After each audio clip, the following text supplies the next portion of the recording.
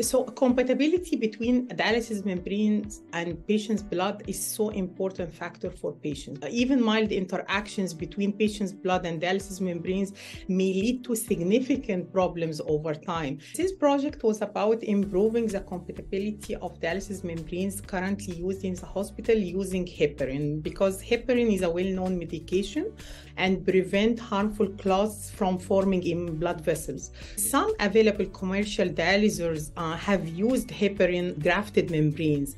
However, those commercial ones have an intense negative charge on the surface, which could lead to complications for patients and more negative effects.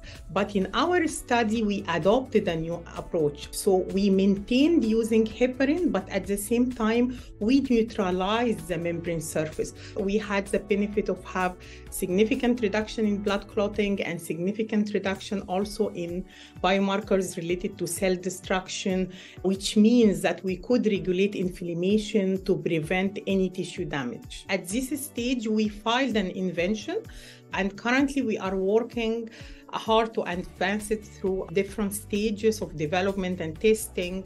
Working at c.l.s. was always an amazing experience for me, because with advanced synchrotron imaging, we could see human serum proteins inside membrane channels during the flow like never before. I believe the quantitative and qualitative data that we achieve at c.l.s.